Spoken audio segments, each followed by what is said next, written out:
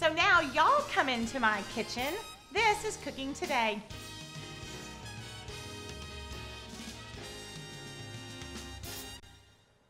Hi, welcome to Cooking Today. Happy Wednesday to you.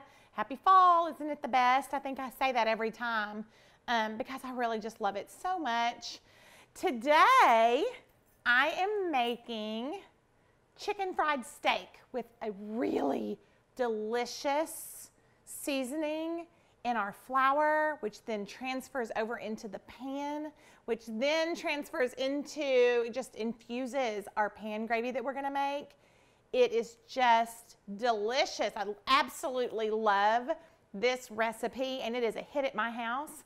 I'm actually making this recipe today for two men in my life. One, my number one man, Sam Hannon, who absolutely loves this. This is comfort food to the max. It is his all-time favorite.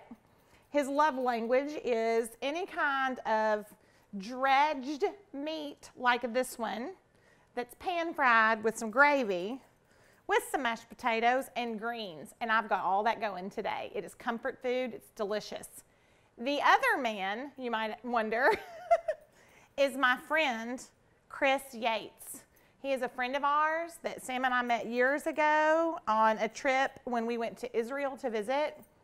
And he has all but begged on Facebook for me to make chicken fried steak. As a matter of fact, I might even put it into the heckling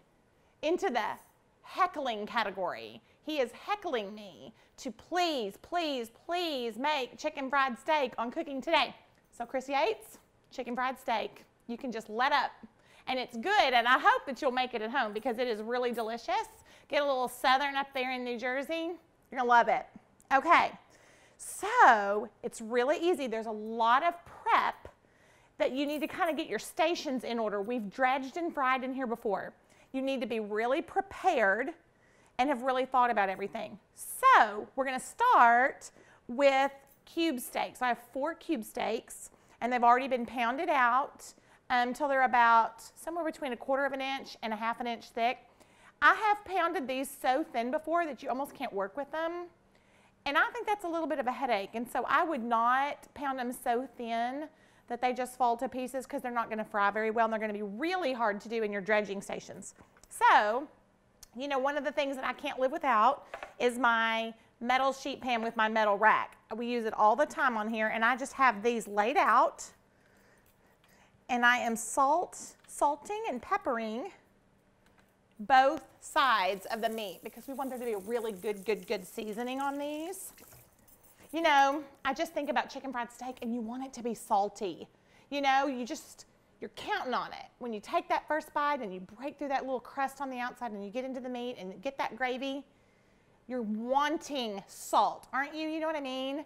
And so we want to be sure that we season all of our steps. So we're going to salt both sides of our meat, and then we're just going to let it hang out right here for a second while we create our little dredging stations. Here we go. Look how easy this is. Okay, how about that? Now, I'm just going to set those ahead right there. And I've already seasoned, so I'm going to scoot these back there. Now, dredging stations. You know, one of the things we're doing is we're creating this little batter on the outside of our cube steak. And, you know, let me pause here. You can use other cuts of meat if you'd like. You can use like a sirloin and you can hammer it out with your meat mallet. Whatever it is that you would like to do, you can absolutely do this exact same technique, this same dredge, this same seasoning, everything about this with chicken. If you want to do chicken fried chicken, we've already had a conversation in here about how much we love chicken fried chicken.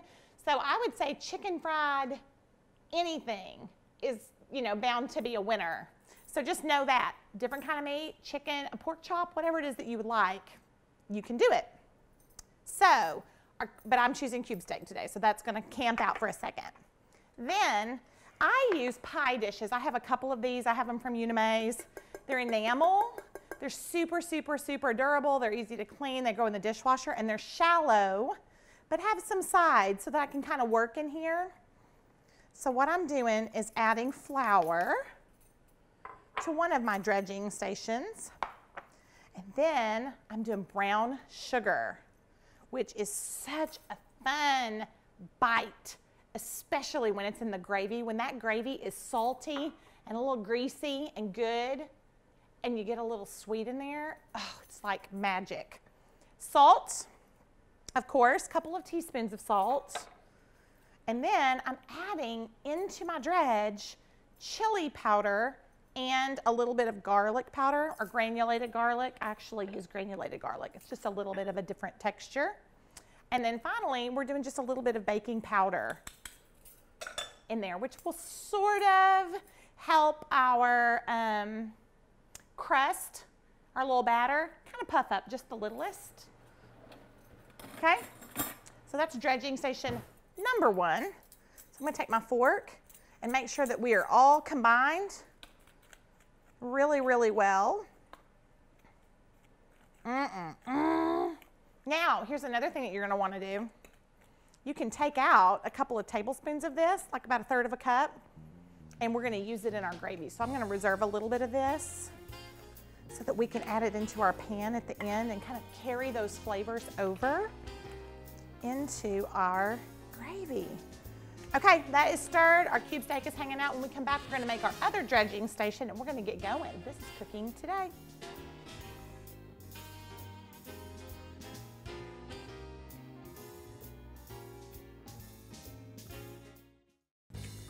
Hi, welcome back to Cooking Today. I'm making chicken fried steak today. We have our cube steak hanging out, salted and peppered and waiting in the wings. We've seasoned up some good flour for one of our dredging stations that has chili powder and garlic powder and brown sugar in it and some good salt. And that's gonna hang out. And now we're doing our liquid station. 2 eggs and a little bit of milk. The eggs kind of help it stick like a bind. And then I've got some greens cooking on the stove. We've made those here before last season, I believe. You can also get the recipe for those greens in my cookbook that's available November 14th. They're really good, y'all. They're like brown sugar and bacon, some onions in there, some red pepper flakes. They're delicious greens. So I've got those cooking down over there because we like a little dollop of those right on the top. And we should be good to go. Now, I have a cast iron skillet back here. I've got a big boy. It's my 12-inch one. And I'm going to put about 1/2 cup of vegetable oil. I usually use like a canola, just in the bottom. Just enough to cover the bottom of the pan. I had to do just a little bit more than my 1/2 cup, but whatever. It just needs to cover the bottom of the pan, maybe about by 1/2 inch or so. So yeah, I think we're good on that. And then I also have a little bit of butter waiting in the wings so that when we get that oil kind of shimmering, you want to see it start to shimmer and have a little action. We're on medium-low. Then we're going to add that butter in and let it sizzle a minute just before we put in our steaks that we've dredged. But we're going to watch this. Now here's the thing. To me, you can always turn up the heat on your cast iron skillet, but it's really hard once a cast iron skillet gets really hot to turn it back down. So I like to start on my dial, 1 to 10.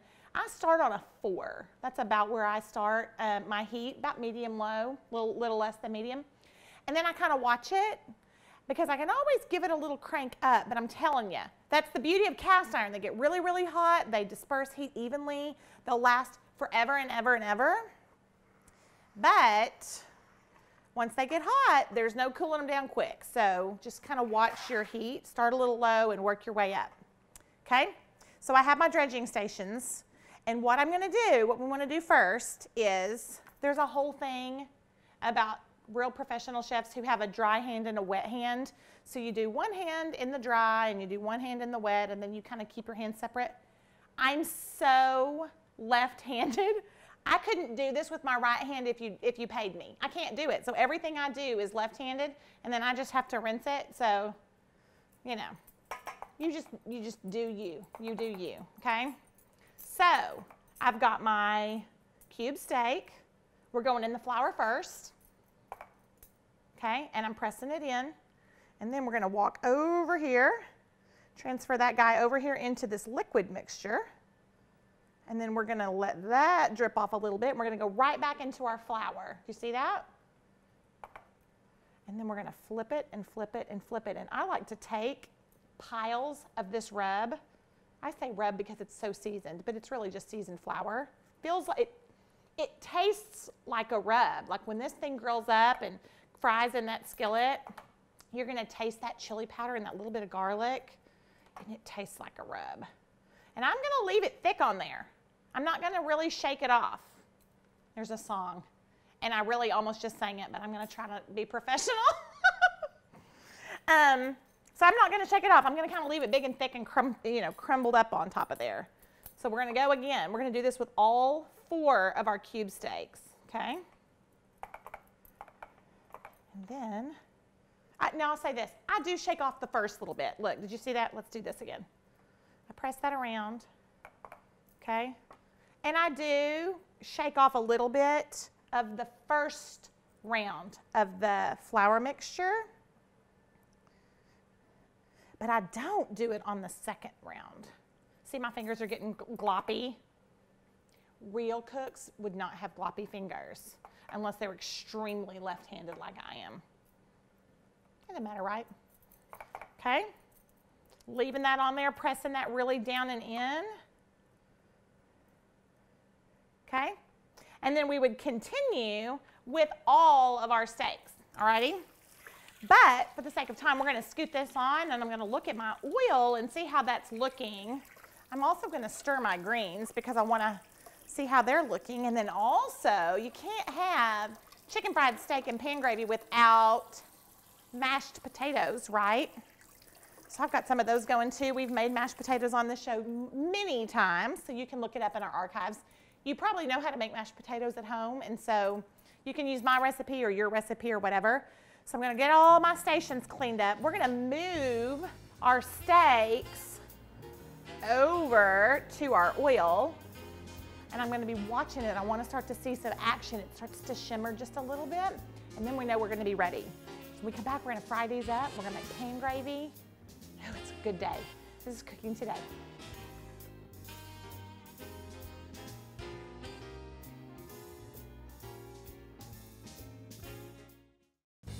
Hi, welcome back to Cooking Today. You should smell it in here. It smells like your grandmother's house, if you ask me. It smells like chicken fried steak. I mean, that's what we're making. It's delicious. So I'm going to do a little recap. I've got 2 in here. You know that whole thing where I said we're just going to make 2 and all that? I didn't mean it. We went ahead and dredged the other ones as well because you can't leave these undone. They're just too good. Plus, I have hungry cameramen, and you know we gotta taste the food to be sure that it's quality before we put it on the air, right? So we dredged our cube steaks in seasoned flour into our liquid mixture and back into our dry mixture, and I left it kind of clumpy. We put it on our sheet tray and we waited for our oil to shimmer. Then I added in a little bit of butter and let that just kind of cook around, and it's going to spit a little bit because there's a little moisture in there, and you know, anytime there's a little bit of a water content that hits oil, it's going to spit, but it doesn't do it very long. Stirred that all around, and then carefully I'm cooking all 4 of our chicken fried steaks on both sides. You want to cook them about 4 or 5 minutes each side until they get a beautiful color. I use this really long turner and a fork because it's spitting a little bit, and I don't want to get my hands in there. And so look at this color. It's beautiful. And then look, oh, that part right there that's dark and pretty. That is what it's supposed to look like, y'all. So what I do is I just turn them over. I let them cook for a couple of minutes on each side. And then I'm looking for that color that I really, really want. Then I put them onto a clean sheet tray with a metal rack, okay? So these are looking good. And then here's what I do. I'm going to turn my heat off. Then I have an oven preheated to 375.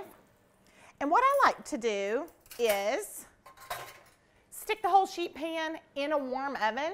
And what that's going to do is it's going to continue to crisp these right on the top. And then it's going to just keep cooking them through so that they're just perfect. And it keeps them nice and warm while we're making our gravy. Now, gravy is probably my favorite bite of all of this. Oh, I've stirred my greens. They look fantastic. You've got to go look up that recipe. Okay, so we've got our grease. So I'm running really hot water in my sink, and I'm carefully just dumping out a little bit. Just a little bit. We want to leave about a quarter of a cup or so in the bottom of our pan. You can kind of see just a little bit, okay? Sam's grandmother, Mama Grace, taught me how to make gravy. I stood with her and she taught me how to do this. So anytime I make gravy, I can remember the time that I stood with her in her kitchen and she showed me how to do this. So then I take a couple of tablespoons of flour. If you remembered, you can reserve out some of that flour that was seasoned and delicious from our dredge. And if not, you can just use, a couple tablespoons or so of flour out of your, your container. The flavor that we love, it's going to be in the pan because of the, meat that we just cooked. So you don't have to worry. And then Mama Grace always took the back of a fork and then it's just stirred and stirred and stirred because you want to make this really thick. So you want to incorporate your flour into that leftover grease and scrape up those bits because the bits are the flavor that are in this gravy that are outstanding. That little bit of chili powder, that little bit of garlic, and that sweet brown sugar. Okay, and then I think people are so scared of gravy, y'all. It is just a piece of cake. It's so simple. So that's all we did, right? And then I'm pouring enough milk in the bottom of my skillet. You can measure if you want, a couple of cups, 3 or 4 cups maybe. But I just pour it right up until it kind of fills the bottom, comes up an inch or two, doesn't really matter.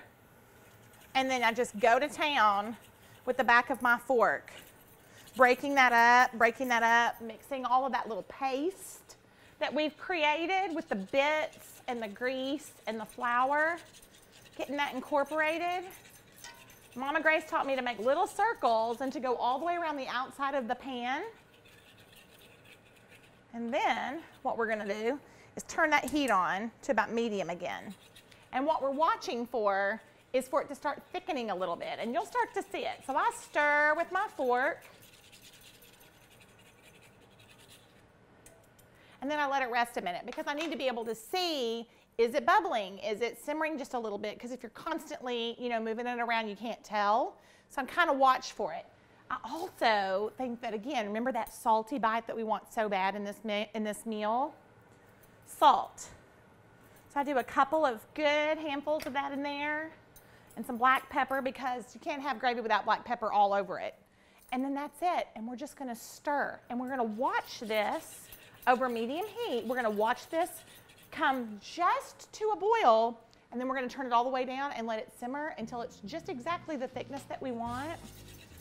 And we are going to taste it. You want to always taste it to be sure it's seasoned the way you want it, nice and salty. When we come back, we're going to have gravy. We're going to have the most beautiful chicken fried steak. We're going to have mashed potatoes and greens. It's a beautiful plate of comfort food. This is Cooking Today.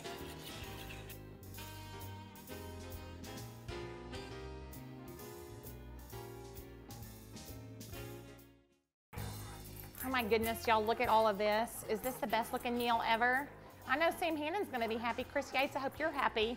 And if you don't make this thing at home after all of the grief you've given me for 2 years, you need to have me up there to your house, and you and your wife need to fix this for us after all of that.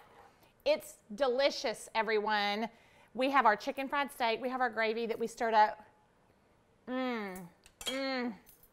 I could put gravy in a glass with a straw and just drink it straight, y'all. It's so delicious. So what I like to do, let's do a couple of scoops of mashed potatoes.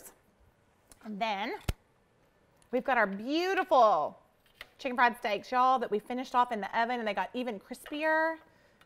Look how beautiful that is. And then, oh my goodness, I need a spoon for our gravy. We got to hit the whole thing with gravy. The whole thing.